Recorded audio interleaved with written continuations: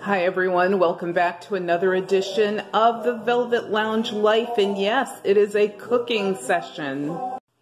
So, several people over the years, and even very recently due to us being basically sort of sequestered from each other, have asked for my potato salad recipe. So what I did is I prepared a bunch of things in advance. I chopped my veg. The only veg I use I pre-cut veg when I'm doing holiday cooking so that I don't have to keep revisiting it. So this is my veg trough, as I call it. And I have some minced garlic, which I cut up, minced myself, and not too finely minced, but minced enough so that no one hopefully gets a big chunk when they bite into their forkful. I have some onion, and in here I do have a tiny bit of celery. I don't add a lot of celery, but a little bit with the onion adds a little tiny bit of crunch, not very much, and the onion should be finely chopped. Everything that you put into this should be finely chopped. So that's all I'm going to use out of my little veg trough, if you will. I have olive oil mayonnaise. You can use regular mayonnaise. You can make your mayonnaise if you want to from eggs, etc., and everything else that people use with whatever oils you prefer. But this is what I like, so that's what we're using. I have my kitchen pepper here. This is my own blend that I create. I have some salt, relish, paprika, whatever type of paprika you like, that is what you should use, and mustard. I'm using a spicy golden brown mustard, but you can use regular yellow mustard if you prefer. And of course, one of the stars of the show, the potatoes over here, and I use these miniature potatoes because first of all, they're easier for me to deal with. Secondly, I don't know, big, gigantic, overloaded potatoes are just weird. And also, these are organic, so you can use whatever type. And I used red and the yellowish type flesh potato. But you can use a white potato, a Idaho potato, a russet potato, whatever type of potato you prefer. The thing is, when you cook them, you want to make sure that they're fork tender. Your fork should be able to slide easily through that potato. If not, you need to cook it longer. Also, make sure you rotate the potatoes because the potatoes at the bottom will cook faster than those at the top. And of course, another superstar of the show, the boiled eggs. Use whatever type of eggs you like, brown, white, organic, standard, it doesn't matter. Large ones, small ones, medium ones. You just want to make sure you have enough egg to balance off with your potato. Now, for some people, they do equal parts eggs, equal part potato. I actually do a little more egg and a little less potato. Why? Because that's how my family likes it. Also, when it comes to the relish, the sweet relish is really what you should be using, or some people might even use a bread and butter type pickle and chop it up into wee little bits. You don't really have to do that because, hello, the store is full of relishes, so you probably will find something that you like. If you want your potato salad on the more bitter side, obviously you would not get a sweet relish, but that's what we like, is a sweet relish, so that's what I'm adding to this. So another thing, measuring kind of goes out the window. Why? Because once again, I make my potato salad based on what my family likes. And, you know, I know, for example, my daughter and I, we don't want a ridiculous amount of crunchiness in it. We want a little bit, but my husband likes it a little bit crunchier. But guess what? We win because it's 2-1. And also, I know that we enjoy the spicy brown mustard more because it adds a little more of a tang, a little more of a zing. And honestly, this mustard, I know you're looking at it saying, wow, it's spicy. It's really not that spicy.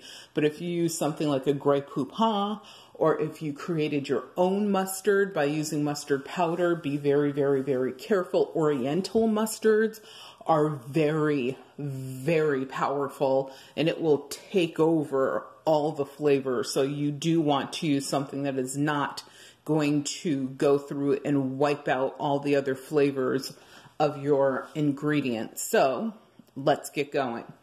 So when I cut, and that's another thing, you have preferences as to how finely you want your eggs to be cut, or your potatoes. Once again, that should be like whatever your family enjoys. If they like it chunkier, cut things up so it's chunkier.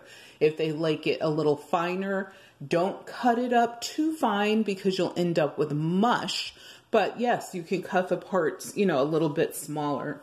So I'm just going to dump my minced garlic in here. And when I minced this, I actually used half of a clove of garlic, because I don't want, like, everything should dance and marry together, and I don't want the garlic to take over. And I have half of a medium-sized onion here, and I have just half, believe it or not, of a stick of celery, and I use the fine green parts of the celery that are in the center of the celery heart. So not the outer parts, because the outer parts are too fibrous.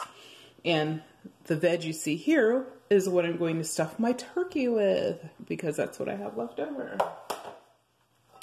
And you could stir as much as you want, as little as you want. I mean, honestly, by the time you put everything in here, you should do a little bit of stirring after each ingredient, just because you want to make sure that everything is distributed evenly.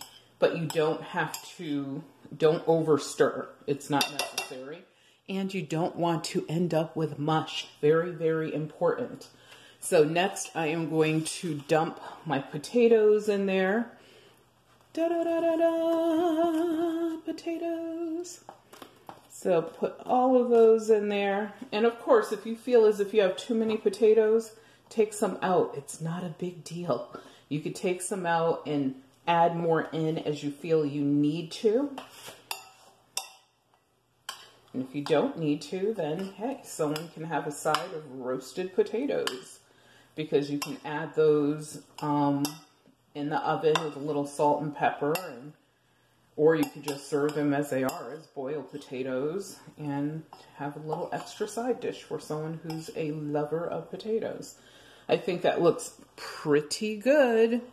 So next, what I am going to do is add my other ingredients. So for the peppers, I usually add those, I don't know why, I usually add those first.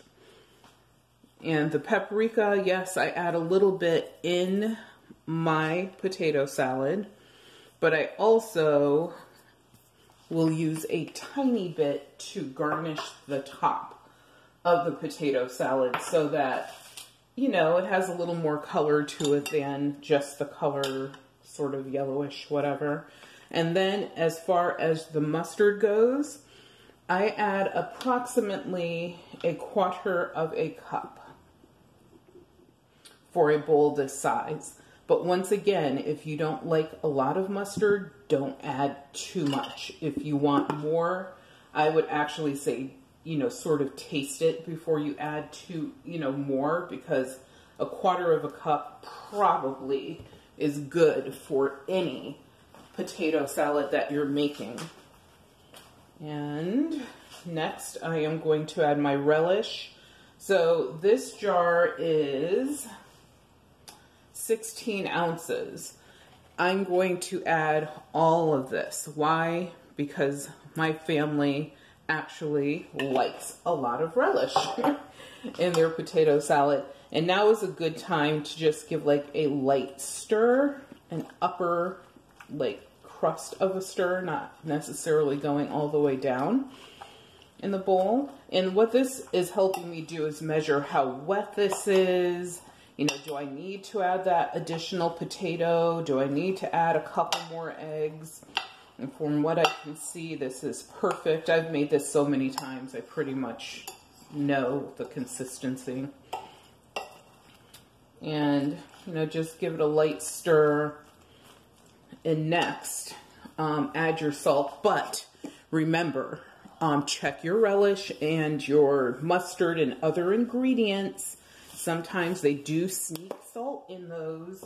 So if there's salt in your mayonnaise, salt in your mustard, salt in your relish, add very little salt until you taste the potato salad to see if you need more. So I know that other than the relish, there's very little salt in this. So I'm just going to add, I doubt if this is even, this is less than 1/4 tablespoon. It's just very little, just a couple sprinkles. Yes, I did the Rachel Ray thing where I threw the salt over my shoulder. And then I'm going to add some of my own kitchen pepper blend. Ta-da-da. And I do have a video where I discuss what I put in this. And this is something that goes back to the days of when my ancestors were brought to this country and we had our own blends of spices and such. So next is going to be the mayonnaise. So the mayonnaise, I'm going to start out with about 1/4 cup and adjust if I feel I must. One of the things I absolutely hate is over mayonnaised potato salad. It is not good. I don't understand why certain people think that's tasty. It's not. And also potato salads where it's just potato, mayonnaise, and some salt and pepper. That's not potato salad. And my folks, meaning my ancestors, we don't eat that. So if you're inviting us to your party, or if you're bragging about your potato salad, we will judge you. We might still like or love you, but we will judge you. So from what I can see, I could probably add just a little bit more mayonnaise because like I said, I always decide to go lighter on my mayonnaise than heavier on it because I can always add more if I need to. So I will add just a little bit more. I sort of just put that little bit all over the place so I can spread it easier and mix it in easier. And this is almost done. It's that easy. What takes the longest is simply boiling your potatoes and boiling your eggs. And then, of course, peeling and cutting them up, which doesn't take that long, but that's the second longest part. Besides the grocery shopping, because I know someone's going to say, yeah, but when you have to go grocery shopping, that sucks. But this is super simple, but it's really deluxe. Like this within itself could be a meal. And as you saw, I left the peels on my potato. Now, you don't have to do that. I know a lot of folks don't keep the peel on the potato, but if you're using an organic potato, I would, think about that. Or keep the peel on maybe some of the potatoes. Maybe you don't keep the peel on all of them because that fiber is really important. And if it's organic, the nutrients from the soil is also really important to your diet. And we're just going to clean up our bowl. I'm actually going to put this in a serving bowl, but just for this picture, it still looks better if you clean up your bowl a little bit.